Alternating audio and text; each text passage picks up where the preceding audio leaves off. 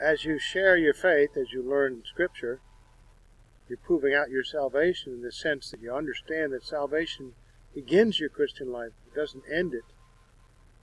And your salvation, as you have a work in progress, and you go to the instruction book, the Bible, as you learn more, you get an opportunity to share more of what you've learned. And it's not going to be very good, though, if you don't learn it adequately and correctly. So you have to actually prepare. The method of preparation for your being ready with an answer is to study the Scriptures in a proper manner, according to the rules of language, context, and logic, reading rules. And you do that, and then you run into people who will say, well, what about this? What about that? And you have to go back and dig. That's a lot of topical stuff as well, and you have to be careful reading topical, even more so than reading verse by verse, because the topical provides opportunities for you to make a lot of errors. You make assumptions, you cherry pick verses to get a quicker answer, because it's a lot more difficult to actually produce a topical study that's correct than it is to just slap one verse down on the thing and say that ends it all. You're learning to be a politician when you start cherry picking verses in the Bible, and that's why most people who claim to be Christians are more like politicians than Christians. Any case, contradictions in the Bible that I've come across, and I have research volumes that I can do my homework and read and get a heads up on it, because at times when a question comes up, you don't have time to study 5 or 6 or 7 chapters in the Bible to get to chapter 8, which depends upon the context of the first 7 chapters. If it's in Romans, I've done the whole book, so now I can just read my notes and see where the context flows, and then do your topical study. Well, the first thing, and contradiction that I stated first, is before the cock crows, once or twice did Peter deny the Lord 3 times. We covered this the last time, but let's go over it one more time so we can begin the contradictions from the beginning. Notice there's a certain amount of repetition in Bible study that's very effective in helping you to learn, because you go back over and over something and you realize you've fallen short on, or you've made a presumption that isn't true. You find something that in your thinking isn't followed through properly, or you haven't produced enough evidence to provide and support the point that you've made. So before the cock crows, once or twice did Peter deny the Lord 3 times. There seems to be some passages there that contradict one another. Mike Scott, minister, states in www.scripturesay.com. I go there once in a while and find out what they have to say. If you're careful, you realize the normative rules of language, context, and logic demand a certain amount of evidence for each point they make, and you build it as a building block. You start at the foundation of the building and don't start building the roof first. So you can have an idea of what the roof should be, the conclusion, but you have to build something underneath that supports it point for point, brick for brick. So Matthew 26:34, Mike Scott says, Jesus said to him, "Truly I say to you that this very night," he's quoting, "before a rooster crows, you will deny me 3 times. And Luke 22:34, and he said, "I say to you, Peter, the rooster will not crow today until you have denied 3 times that you know me."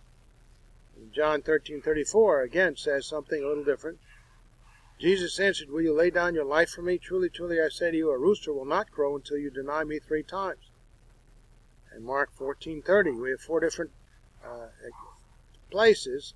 Are they different and contradicting one another? Mark 14:30, and Jesus said to him, "Truly, I say to you that this very night, before a rooster crows twice, you yourself will deny me 3 times. Well, actually, this boils down to 4 people witnessing an accident between a number of vehicles on the streets of a city. And they all have different vantage points. They all provide certain amount of information that may or may not be contradictory, supportive, corroborative.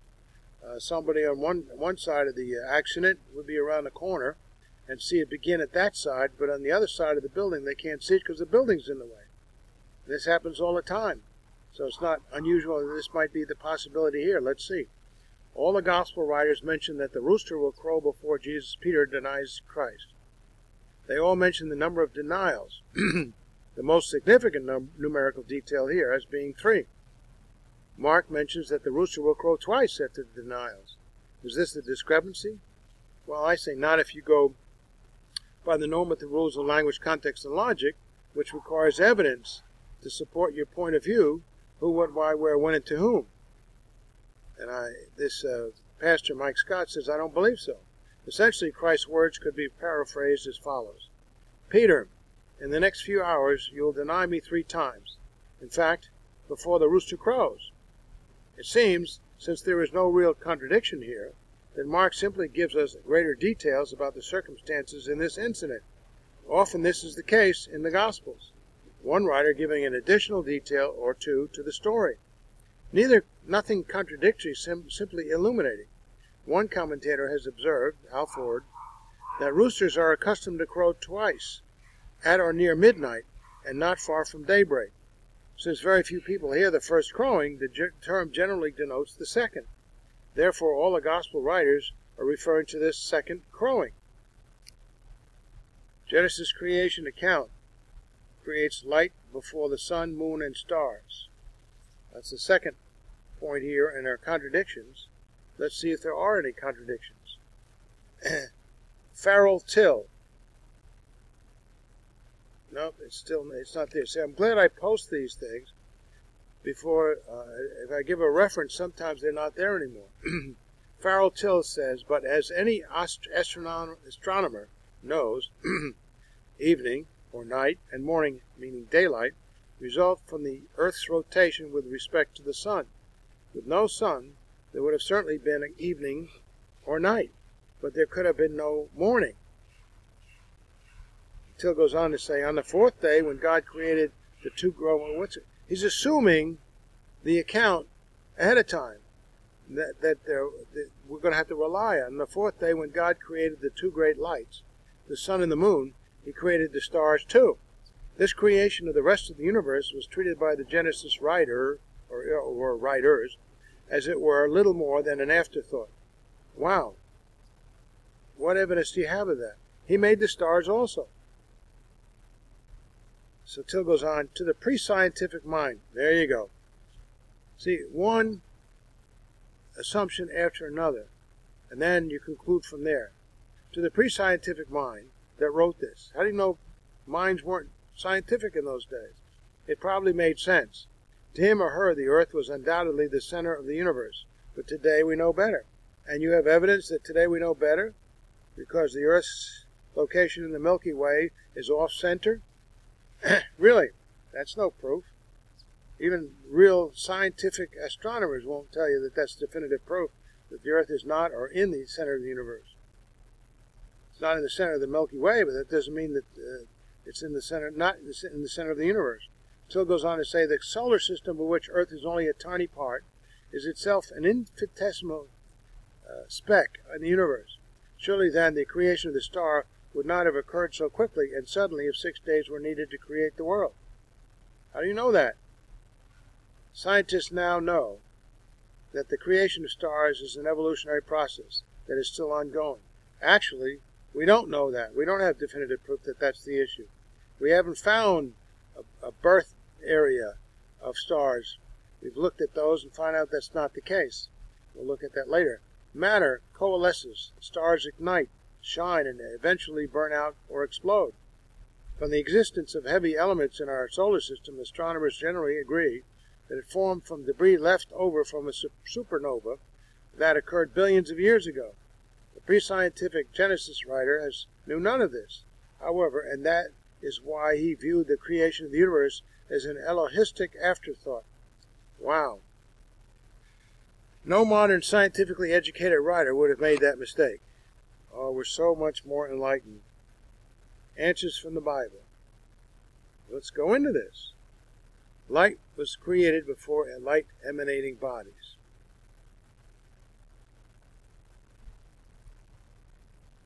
Let's look at the Genesis account and see what it actually says.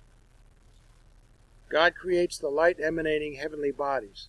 On the 1st day, God created light. Then on the 4th day, he created light emanating bodies. Uh-oh. What's this? Let there be lights. text says. Lights. Notice lights plural literally in the Hebrew, mayor or light givers. This is different from Genesis 1:3, which states, let there be light. Or singular, light singular, let there exist the whole spectrum of visible and invisible light waves which emanate out throughout God's newly created heavens and earth, but not from any particular created source of light givers. Whether you believe or agree with the writer of Genesis, you can't impose upon him something he didn't say or write. So light was created first, and then God created light givers. Who do you think the light came from? It doesn't tell you the source. It doesn't mean there wasn't another source. The fourth day witnessed the establishment of the sun and moon in their functions with respect to the earth. Since the sun now provides all the energy received by the earth for its geological processes, this event also has profound geological implications. Undoubtedly, there were innumerable other creative and developmental processes taking place during the 6 days, get myself out of the way here, as the entire earth was being fitted as a wonderfully harmonious dominion for man to subdue. Henry Morris says, on the first day he had said, let there be light, the Hebrew word transliterated or. On the fourth day he said, let there be lights, or light givers, may-or. Intrinsic light first, and then generators of light later, is both the logical and the biblical order. Could not God have created light emanating from whatever source he wanted? Did he? If you're reading the book, the Bible, and you don't agree with what it says, at least agree with what the writers are trying to say, whether you believe it or not, and that is that the light-giving bodies came after the light came. Now, we don't apply scientific principles that we think we know today that aren't even theory. They're just guesses. They're a case made for one particular point of view or another. But there's no definitive proof because science is creating an ability to observe something, observable, and then it's repeated so you can observe it in a consistent manner. And the more the repetitions, the better. And then it's falsifiable. You can set up a control so that to find out if the information being tested is actually coming up valid. And then you can say, well, there's some validity here. Let's keep looking. And then it might become a good logical model, and then much more later, it'll become a theory and scientific fact. The purpose of the light and the light givers was to divide light from darkness. So the chief purpose of both the light in the first 3 days and the light givers of all later days was to divide the light from the darkness. And this can only mean that the two regimes were essentially identical. The duration of the days and the nights was the same in each case, and the directions of light emanation on the earth from space must have been the same in each case. In other words, light rays were impinging on the earth as it rotated on its axis during the first 3 days of essentially the same intensities and directions as those which would later emanate from the heavenly bodies to be emphasized and placed on the fourth day. So, from the first day, light arrived without coming from the sun, moon, and stars, which were not created yet. Later, the light emanating bodies were created to mark the seasons and the days and the years. So light was coming onto the earth during the day, but not from the sun, and during the night, not from the moon and stars, for they had not yet been created. The light came from God. There you go. If such a concept sounds strange, well, let it be remembered that it is as easy for God to create waves of light energy as to create generators to produce such waves. Now, that's what this so-called Till doesn't understand. If God created the heavens and the earth, certainly he can create light.